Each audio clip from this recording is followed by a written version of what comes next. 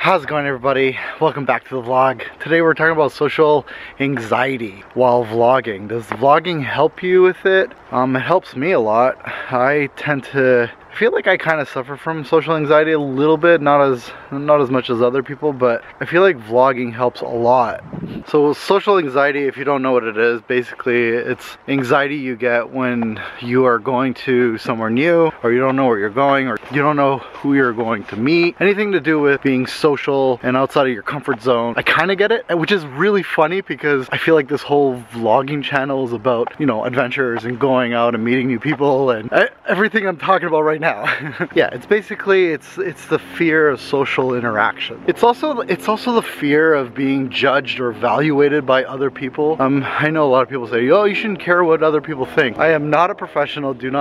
I'm just speaking what I think. Make sure you reach out to somebody, like a therapist or a psychologist. This is so nice. This is so peaceful.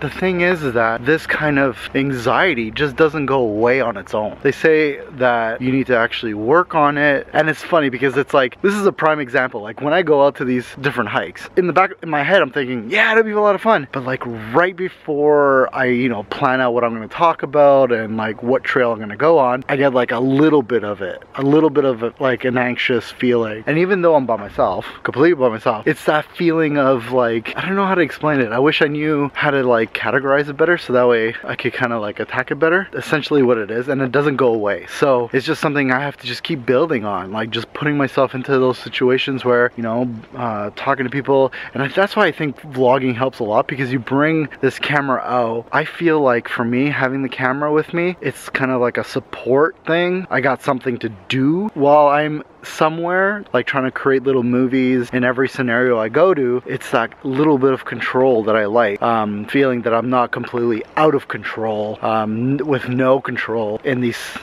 scenarios that I'm going in. I feel like as I'm talking out loud, I'm starting to realize what it is. So a good characteristic of like maybe some people that suffer from it, they tend to be like more shy, more reserved to themselves. It doesn't mean that they don't want to be part of groups. It doesn't mean that they don't want to go out. I guess those are like their personality traits. It's really funny because a lot of people that tend to create videos online, video creators, they always say like that they suffer from social anxiety, or that they're just like introverts and stuff like that. And it makes sense. Like, think about it. If you're making videos online, you're still being social, people are still commenting, you're still like being part of like that communication thing, feeds that need. But at the same time, you're at home. If you're shooting these things at home, it feels really good to talk about this, and I really want to hear what you guys think.